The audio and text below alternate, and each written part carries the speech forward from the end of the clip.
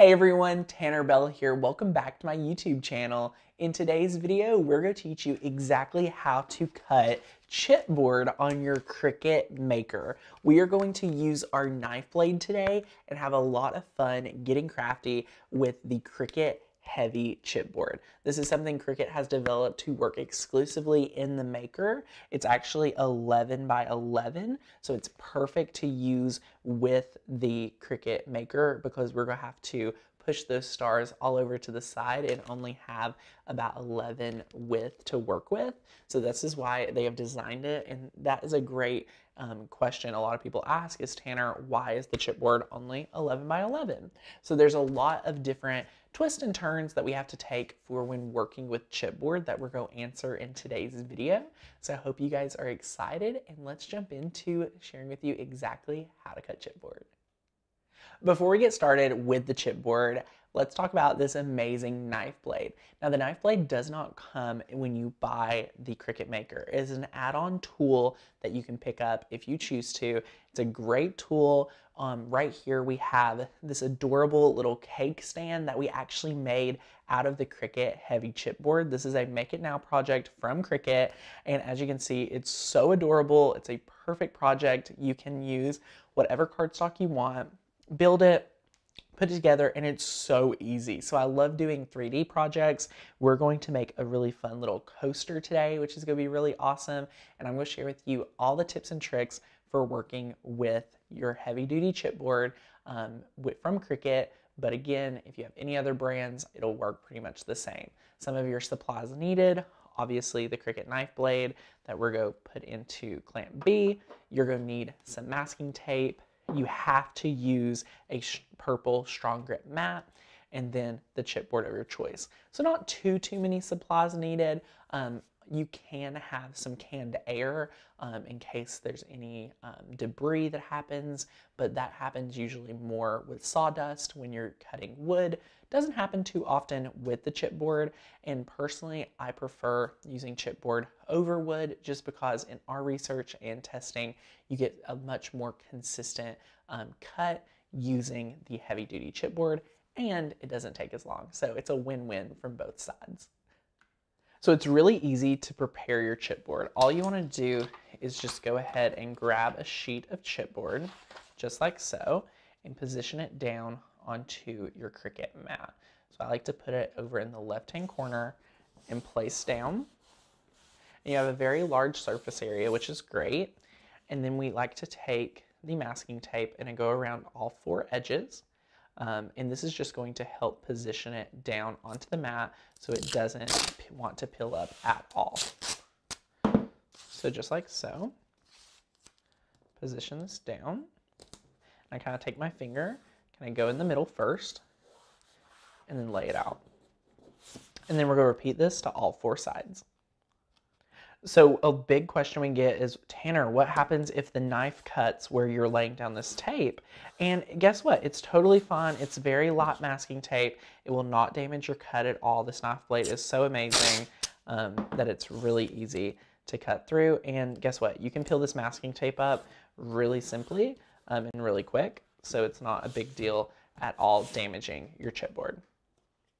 So that's all you have to do to prepare the chipboard on the mat. And then the next thing is you just want to take this knife blade, and where it has the little position where it's not with the plastic, we're going to line that up right here in the back and press it in, and then close clamp B. It is honestly that easy to insert any of the adaptive tool system tools. Super simple, and I love it. So now let's head on over to Cricut Design Space. All right, guys, now we're in Design Space, so we're just going to go over to Upload, and we're actually going to scroll through our own library because we're using a file from our brand new collection that is actually for the adaptive tool system. So we have a whole collection of cut files that we're going to be able to design and use for all of our different adaptive tools. So if you have a knife blade and you're like, Tanner, I want to use it more, and you're a Maker's Gonna Learn member, you are going to absolutely love this collection. So head on over there to download it today, and you can make these coasters along with us. So this is our hexagon coaster. We are going to cut this at 5.6 by 10 inches, and it's ready to go. So we're just going to click Make It. And then we're going to press Continue. And now we're going to connect via Bluetooth. Once we have connected to our machine, we are now going to set the material. Click Browse All Material and just type in Heavy, and you will find Heavy Chipboard. This is Heavy Chipboard 2.0 mm. So just select that and press Done. And it will offer for you to calibrate your knife blade. I like to do this when I first receive a new blade or something like that, but we have already went through that process and it cuts great with our machine. So we're going to press No. And I love the notes that it has here. Move star wheels all the way to the right. Make sure material is no wider than 11 inches and is secured to a strong grip mat using masking tape on all 4 sides. So once you're good to go, it allows you to load the mat and load the knife blade in clamp B. We've already done so. So now we're going to take our mat and just load it into the machine. And after this, we'll be able to press the flashing Cricut button. And now it's really good to note to make sure that you are going to have a really long cut time. So you need to leave your computer on, like turn sleep mode off and all those different things. And once you're good to go, press that flashing Cricut button.